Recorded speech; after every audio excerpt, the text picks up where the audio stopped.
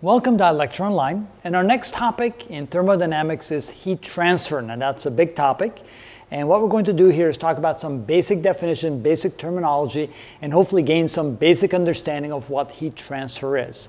Now in nature there are three main ways in which heat can be transferred.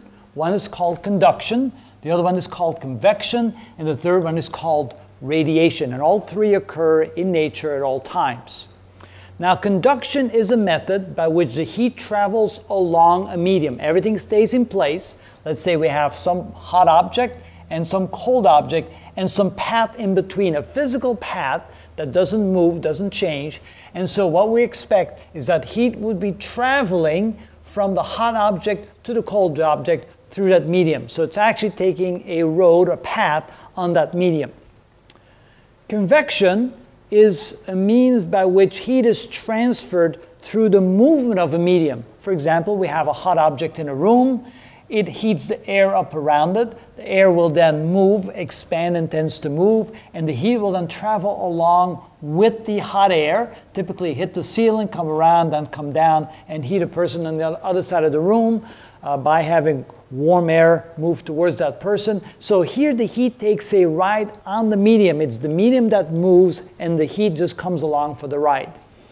The third method doesn't need a medium at all. It doesn't need a path. It doesn't need something that it can go piggyback along. Radiation is just the means by which heat moves from one point in space to another point in space, and there doesn't have to be anything in between. Now, there is space in between, and space is something, but again, we think of space as a vacuum that doesn't have any atoms within it. And so when heat radiates out from a hot object, it goes in all directions, tends to go out at the speed of light. It's electromagnetic radiation, in essence, that moves out. And if you place two objects together, a hot object and a cold object, we will learn later that the hot object radiates way more heat and therefore cools down. A cold object will also radiate out heat and also cool down. However, if it's placed in the presence of hot objects, it will receive the radiation from the hot object, which tends to increase its temperature.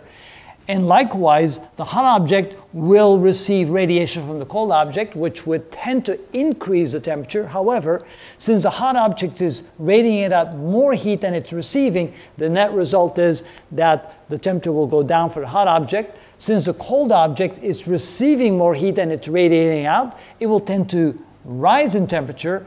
And again, as you will see in all three methods, conduction, convection, or radiation, heat will be transferred in such a way that hot objects will tend to cool down and cold objects tend to heat up until everything tends to be in thermal equilibrium. So that's usually the end result, or at least the end goal in nature, of heat transfer.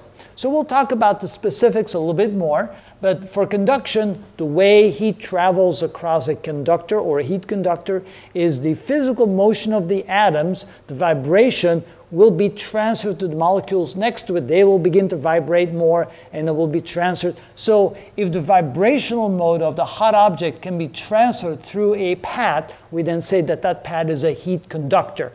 In convection, it's simply that the air molecules are moving. It could also be water molecules or any kind of fluid.